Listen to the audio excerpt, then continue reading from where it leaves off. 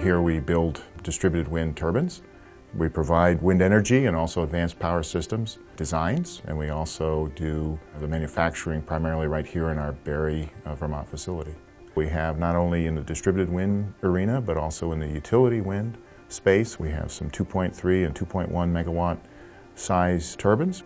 On our distributed wind platform, we have the NPS 60/100, so that means that we have a machine that is 60 kilowatt rated and also 100 kilowatt rated machine.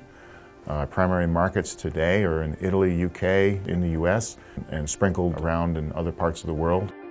For the North 100, our main wind turbine product today that we build here in Barre, it was originally started through a grant from NASA, and NASA wanted to see if they could look at the feasibility of designing a wind turbine for Mars. They were going to need to be able to make their own power and run the station. And so it was an interesting challenge, and we came up with a lot of methods to have really harsh climates, harsh environments, and how a wind turbine would need to be fortified to exist in that type of environment.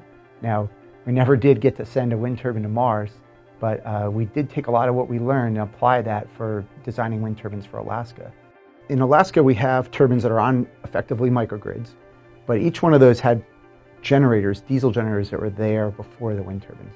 And then we introduced wind turbines, introduced some of the often thermal storage that would go with it, using the excess wind to produce hot water. So the villages are able to save a lot of money and have cleaner energy. You know, huge portion of electricity usage in the country is based on air conditioning. You could have thermal storage in the form of ice, and you could make ice that could be used for cooling. The opportunities to use wind and solar to meet those demands start to depend more and more on energy storage. And as you bring energy storage into the mix, that's when you're really talking about a microgrid. You're talking about multiple devices that are designed to work together and stay balanced so that you can meet the demands of a variable load.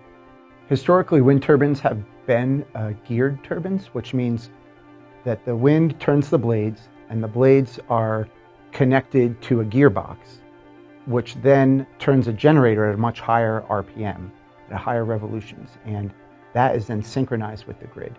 In a direct drive wind turbine, which is what we're using, the blades and the generator are connected together, and so they turn at the same RPM, the same rotations.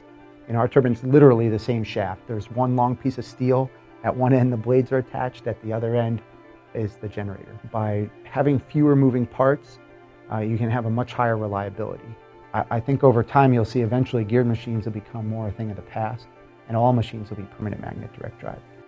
In addition to that, we use what's called permanent magnet type generator. This is, the magnets are always magnetized. In a permanent magnet generator, you can be smaller with a higher power density and ultimately higher efficiency and lower cost for the producing power. And permanent magnets are also in hybrid vehicles, in a lot of consumer appliances, like even a dishwasher is using a permanent magnet generator. You can use the generator for braking. So when you need to slow the turbine down, instead of generating electricity, you can turn against the blades and slow it back down. The generator is producing what you would call wild AC. So it's a variable current. The voltage is variable, the current is variable, and the frequency is variable. It then goes into a power converter, similar to what's used on solar where there's an inverter, but this is almost like a back-to-back inverter. One is taking that wild AC to convert it to DC, and then the other half is taking the DC and converting it back to AC. And we can configure that with just software. One thing that's different about our machine is it's a fixed pitch.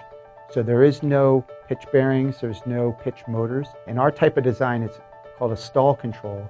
The blades are designed such that as the winds get stronger, there'll start to be a stalling effect that counteracts the normally positive aerodynamic effect. And so that stalling effect can maintain the machine from producing too much power. We use that along with our permanent magnet generator to change the speed. If we adjust the speed a little, we can keep the power under control as well.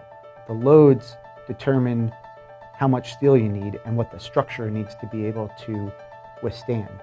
So we're actually able to do a longer blade that produces more energy but didn't increase the loads, which means that the cost of the rest of the machine doesn't have to increase to accommodate these blades. We can watch the machines, we can know if they trip, if they go offline, if there's any problems with them. And that's through a combination of either Ethernet connections or cellular connections or satellite connections. And that ability to communicate with this distributed fleet allows it to really get really high reliability and high output. Here at Northern, we also design large turbines, megawatt scale turbines, where we've worked with some outside groups to commercialize those designs. And I think it's pretty unique that our towers for the smaller 100 kilowatt have been designed using the same optimization software that would normally only be applied to the bigger turbines. So if you think about, say, cars, where there's hundreds of thousands of engineers around the world that have been working on the same basic thing for 100 years. Where we are with the wind turbine is nowhere near that. We don't have hundreds of thousands of engineers, and we haven't been doing it for 100 years. So there are 100 years worth of opportunities, and we just take the best ones that we can tackle, and we keep working it down. It's really a system design expertise, and that's something that we've developed over the years, an ability to look at a situation and design a system for that application. And it's using common building blocks, so you're not re-engineering things. You're always trying to look at how do you get more energy, how do you get lower cost, because in the end, you're trying to get the cost of energy to be as low as you can.